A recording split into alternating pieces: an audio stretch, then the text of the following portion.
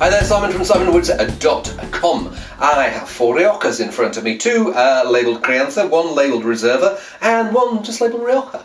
And I put it between the Crianza and then the Reserva. Is that the right place for it? Only one way to find out. Taste!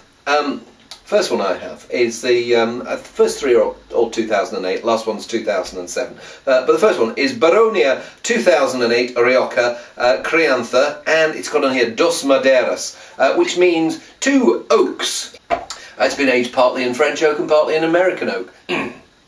Well, I don't know about the source of the oak, but what I notice is the newness and the rawness of the oak. It's giving this slightly sawdusty character to the wine, and rather than some of the soft roundness that it almost seems like it doesn't quite know whether it wants to be elegant style of Rioja or traditional style of Rioja, and it falls almost in a dip between the two. The fruit flavours seem okay. There's a bit of that raspberry, orange peel, and maybe a bit of strawberry too. But yeah, the oak just a bit clunky at the moment.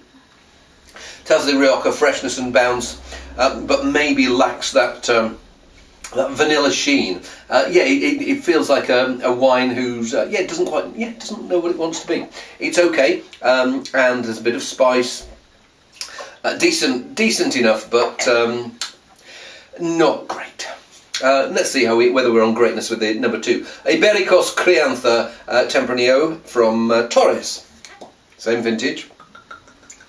And I'm not sure of the source of the wood for here, but stick my nose in there, and it feels like a rounder, richer, more confident wine. Yes, there's a little bit of softness and smoothness there, but there's also a bit of meatiness in there, and feels like it's going to be quite an energetic, vibrant, but hesitate to use the word manly, but a bit rustic in the best sense of the word. It feels like it's got a lot going on, bit of power, but it's got the refreshing side as well.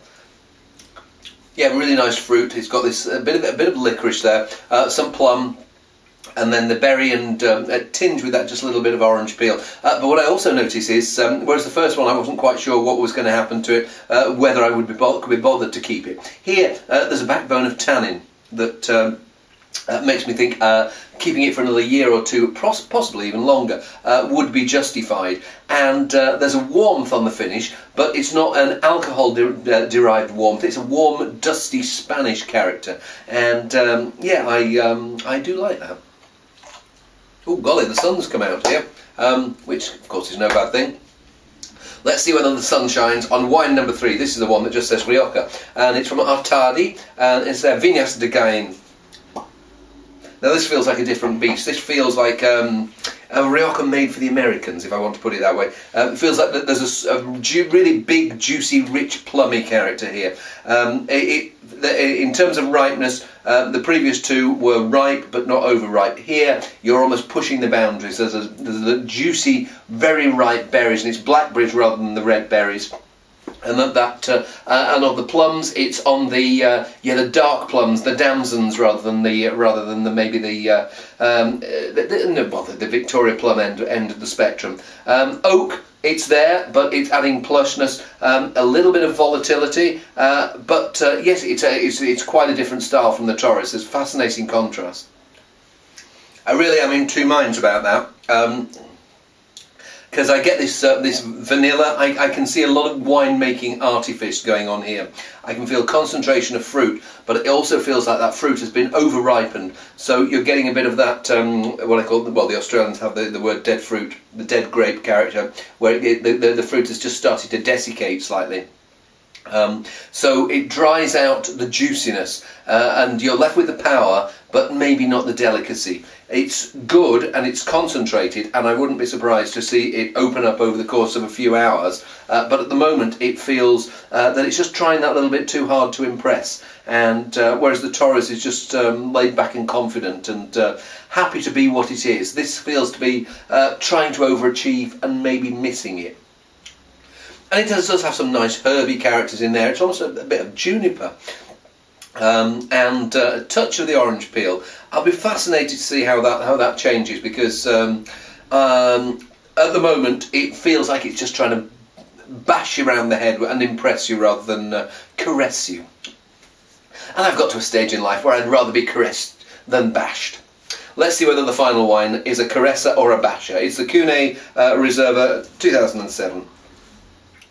And we're back to the juicy, plusher, more mellow, vanilla-tinged traditional style here. And I like good wines in both styles. I like the ones where it's upfront and fruity and propped up by modern new oak, and I like the old-fashioned style. And what I find with the new style that does seem overripe and over oaky to start with, give them a bit of time and they do calm down. But what I also find is with wines like this, where you think, oh, it's over aged, it's over mellow, and maybe has got a little bit of that Brettanomyces, and it's going to dry out with time. They're still looking remarkably similar at 10, 15 years of old, 15 years of age, and so I like the smell of this, and so I better taste it.